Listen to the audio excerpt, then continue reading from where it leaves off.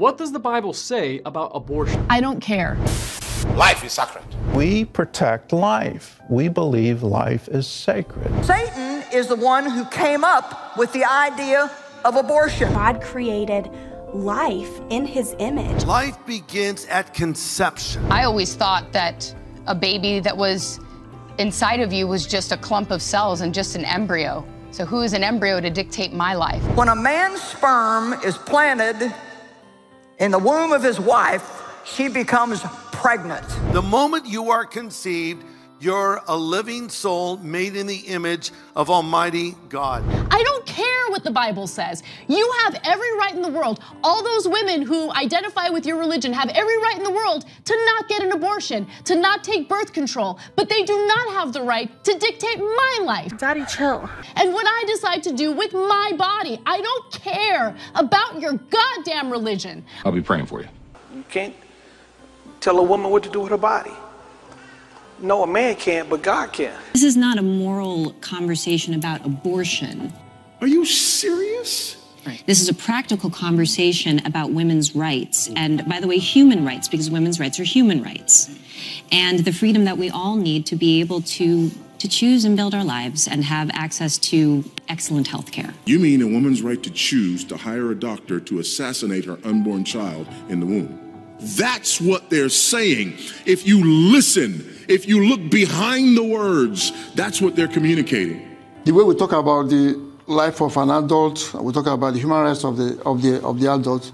In the same way, we should also be concerned about the human rights of the unborn. Safe abortion is a public health concern in Nigeria. If you listen to the media and television and the philosophies of the world, they're on one side of the coin. But my job as your pastor is to tell you what God's heart is about it. The Bible never specifically addresses the issue of abortion. However, there are numerous teachings in Scripture that make it abundantly clear what God's view of abortion is. You saw me before I was born.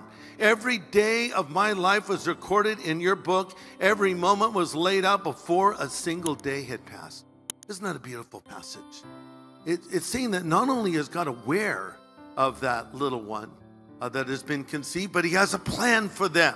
He already has a plan in store. And over in Jeremiah 1:5, Jeremiah says, the Lord says to Jeremiah, I knew you before I formed you in your mother's womb. Before you were born, I set you apart and appointed you as my spokesman to the world. Notice the Lord says, I formed you in your mother's womb. And some would say, well, it's not really a human being until it's born.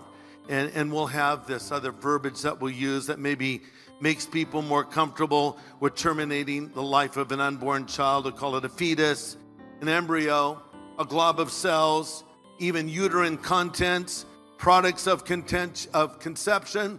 Or here's one of my favorite, potential human beings. Or what else would it be? Could it be a horse maybe? No.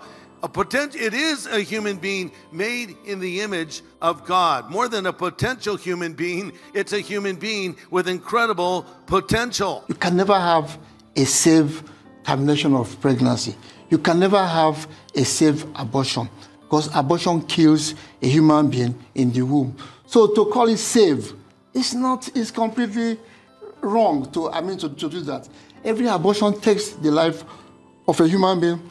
And also, every abortion, a woman that goes through abortion encounters all psychological trauma afterwards and so on and so forth. Iniquity is a situation where people decide to use their will against the will of God. There is no wizard that doesn't know that killing someone using his blood is wickedness, is darkness. There's no witch that doesn't know. Sin is progressive. It's never satisfied. The more you get involved in sin, the more sin you want to do. For the Christian, abortion is not a matter of a woman's right to choose to have a baby. The baby is already present and living. Abortion is a matter of the life or death of a human being made in God's image. Life is sacred. If by any means you make a mistake and you take in, don't commit any abortion. Go and give birth to that child. God will help us. That child will be raised. Let the mistakes the parents made not affect. Life is sacred. I was leaving my apartment and I get a banging on the door, and it was my drug dealer's girlfriend. She says that she needs to talk to me, and we go to the bathroom of my apartment, and she pulls out a bag with a file in it. She had just printed off some papers, and I could see that it said the state of Texas versus this doctor. And the more that I read, I saw that a young girl, 15 years old, had died on the table having an abortion. And then I recognized the name of the doctor. It was actually the doctor that I was going to see to have an abortion. At that moment, this young woman grabs my shirt and she says to me, "Christina, I know that you don't believe in God, but my God will provide for this baby. I'm asking you not to kill this child."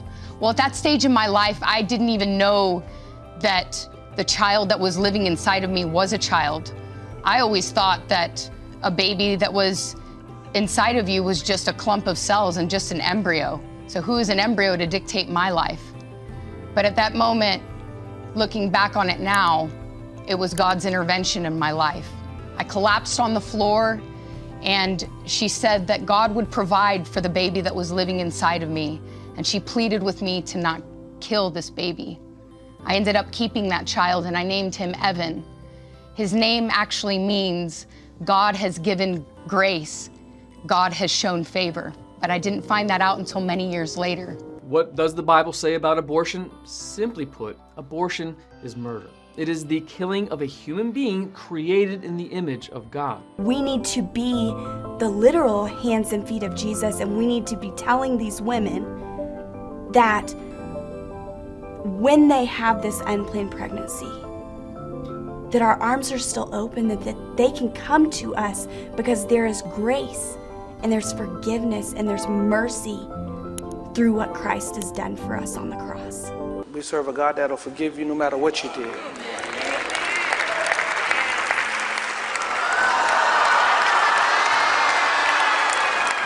If you enjoyed it, please like, share, and subscribe to our channel for more biblical lessons and insights.